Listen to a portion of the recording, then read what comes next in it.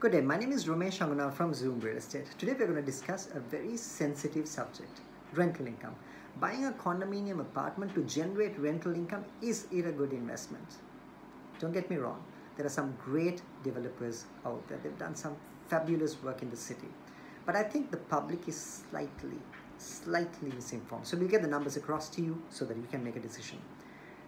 A typical condominium in the Barrier Lake area, 2-bedroom, would cost about 60 million rupees or $300,000. They've been promised about $2,000 of rental income, which is about $24,000 for the year. On the rupee side is about 4.8 million. We call this the gross schedule income. Of this, we got to deduct vacancies and credit losses. Vacancies are usually a tenant may suddenly lose their job, life happens, get divorced, and they would want to cancel the lease agreement. Credit losses are tenant may not pay rents income or whatever the case may be. So we'll take $6,000 off the 24,000, take 6,000 off. Now we're sitting at about $18,000. On the rupee side, it's 3.6 million rupees. This we call the effective gross income. Of this, we got to deduct operating costs. Insurance payments, maintenance, taxes, repairs. We take a very small figure of about $2,000.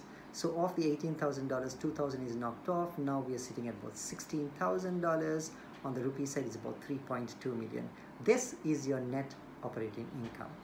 Of this comes debt services. You would have borrowed the money from the bank, or if you're rich enough, your dad would have given you, but anyway, we'll take 1% of debt services, so which is for a 300,000 one, we'll deduct $3,000.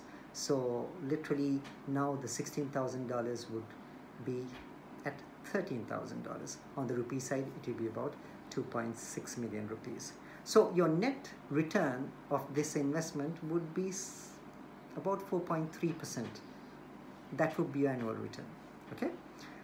Next time, before you buy a condominium, please give me a call. My number is 077-450-7000. I can help you. And my WhatsApp number is +1 416 890 4555. Have a blessed day, and I hope to hear from you soon. Thank you.